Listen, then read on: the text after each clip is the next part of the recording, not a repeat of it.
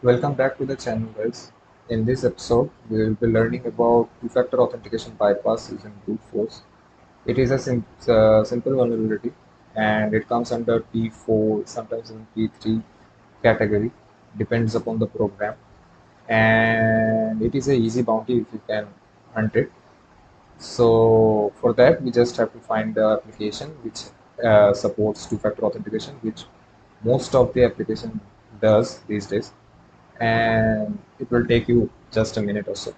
So just enable the two-factor authentication in the application, which I have already done in this case, just to save time. And first we have to log in.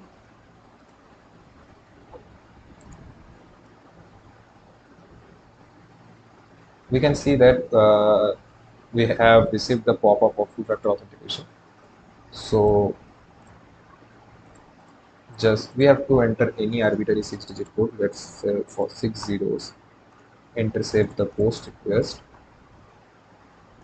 This is the post request. This is the code. Let's send it to intruder and clear everything.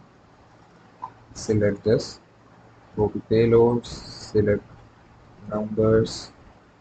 So yeah, so for demonstration purpose, when you will be creating your POC to report to the company, you just have to give you just have to take a range of 100 OTPs, not more than that. It is enough to show that it is vulnerable. So, for example, if the OTP is 6 ones, okay, so you can take the payloads from like this to this, just change it to 200. So we see here one, we can see that there is 100 payloads like this. So in this case, let's check what's the two-factor code. So okay, so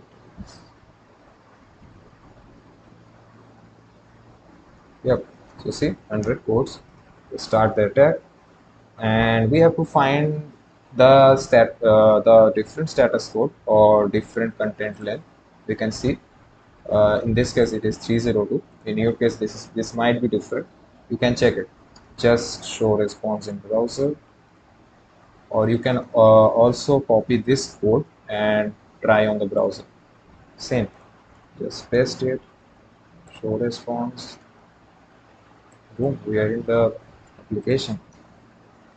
So this is the most simple bypass technique.